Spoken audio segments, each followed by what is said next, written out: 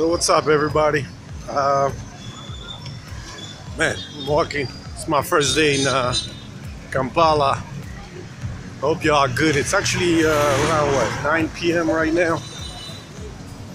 Just finished eating, about to go to the hotel, but briefly I want to talk before I get started, man. This is a city that rarely sleep, and hold on a second.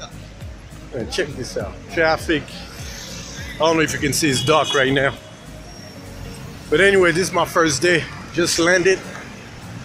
I'm not gonna shoot too much tonight because you can barely see me actually.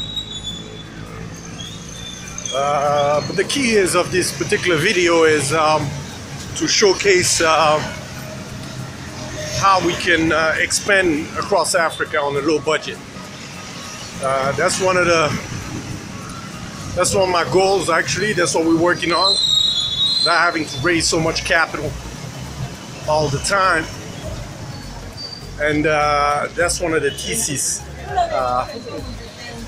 I'm planning to focus on and figure this thing out. But it's been a very learning curve for us as far as understanding the market, how to use technology to minimize the size of the team, and most of all, you know, how can you figure out a way to develop a business model that will not require you to have a lot of people on the ground? Because what kills startups, I want to say kills because team is important, but one of the hurdles, one of the challenges is staffing. That is very expensive, and it's also sorry guys. And when I say this city doesn't sleep, it doesn't sleep. Love Kampala, man. It's a little bit of chaos, but a lot of business opportunity. But that's the goal that you have to check out.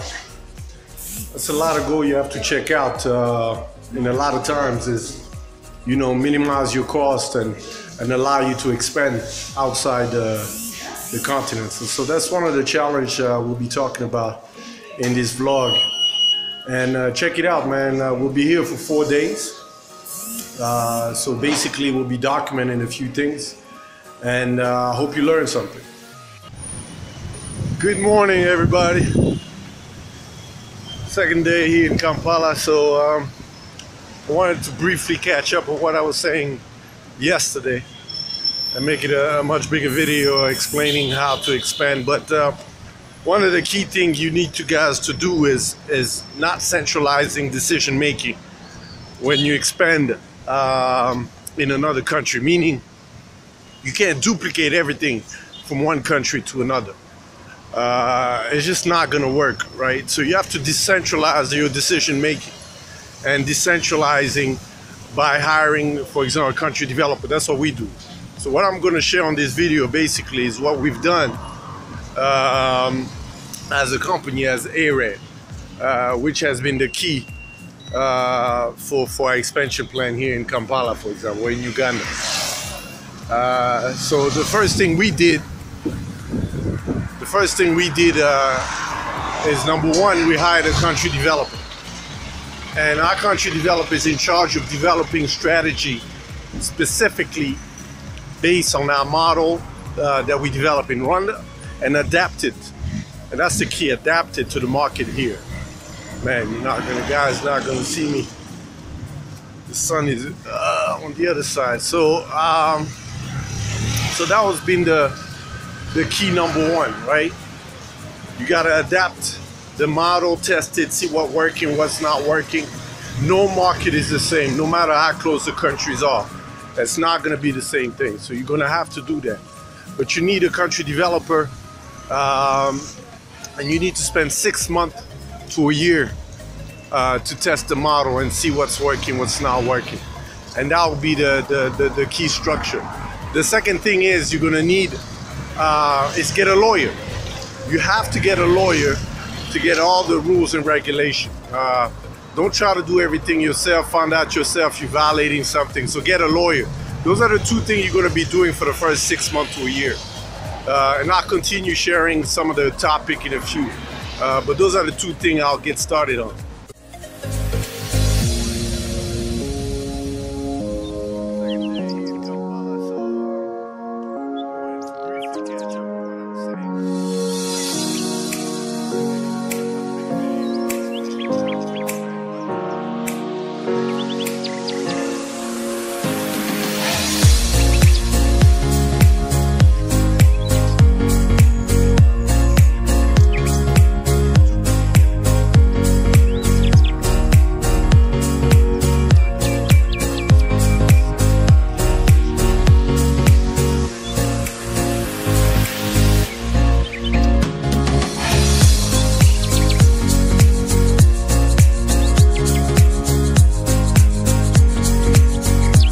So one of the few things that I've learned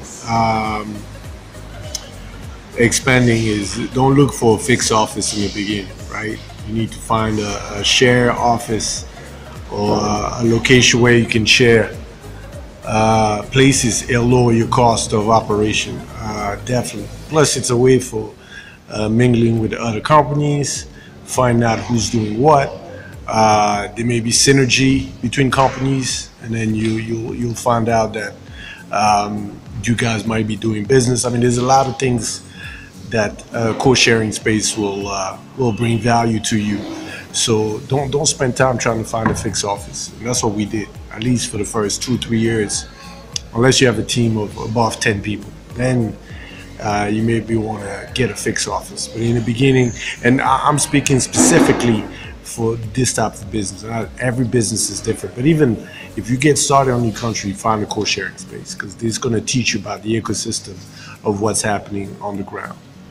So about to start a quick meeting, so I'll get back to you. But this place, you'll see some footage, but Design Hub is one of the best co-sharing space in Kampala.